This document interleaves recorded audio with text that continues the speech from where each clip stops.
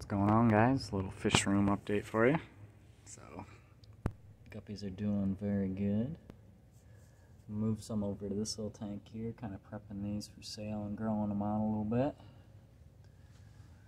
got some new fry back here.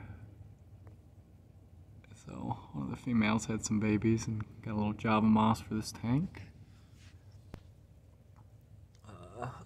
My Blue Dreams ended up having their babies as well. See if I can't find them. They're very, very tiny at the moment. Just give me 1 second here. Oh, I think I see one. Alright. Oh, gosh. Yeah, he's on that algae back there, but I don't think this camera's going to be able to even capture him.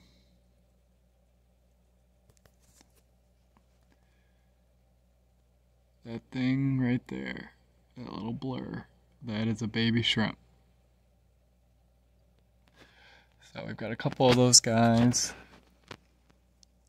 Let's see if I can't find any on these leaves here.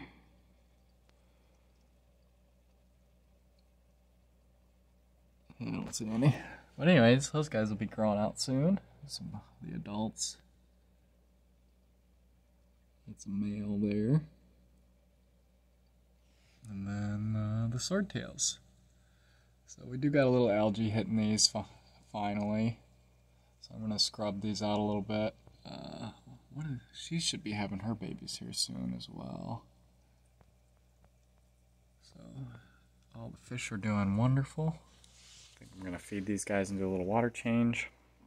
Kind of show you what's going on with that. Got 2 more tanks set up. Those are running. I did order some new stuff, so I'll show you guys that real quick. So I got this little breeder box. I actually really like this. So it's got all the plumbing and everything built in. But basically, because it'll keep this water, I just like it because I don't have to run like a separate heater or like a whole nother tank or anything for fry. This will be for like fresh fry. So this will actually hook up to the air stone or the air tube and suck water up through here. So it'll keep fresh water flowing through here at all times. This little outlet here. So I'm curious to see how this is going to work for me. Also got a little egg tumbler. So, and then this basically just prevents any eggs from growing fungus on them. So this will basically suck air through here, blow out here.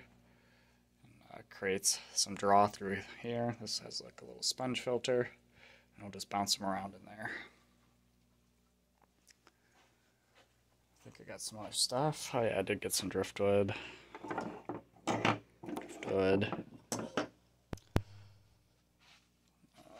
Sponge filters, more stuff.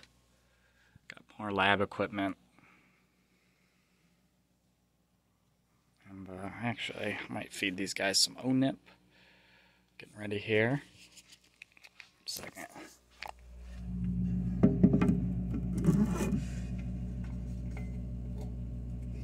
These guys go crazy for these ONIP tabs. Hey. Cat was trying to get into him as well.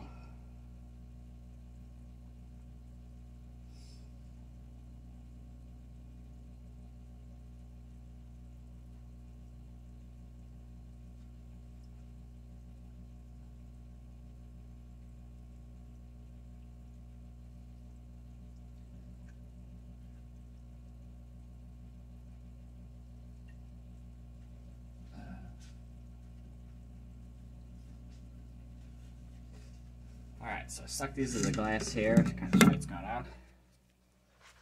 These dudes go absolutely berserk for this stuff once they realize what it is, but they're just little Sarah ONIP tabs that I use. I'll show you what they look like. Just something kind of extra to supplement their diet.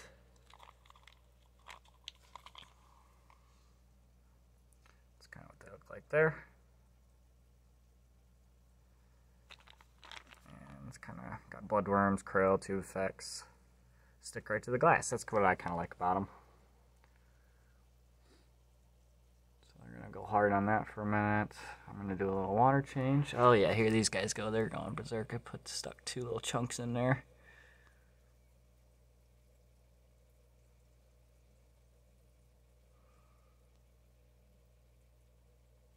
So not a huge update, but something to post for you guys here.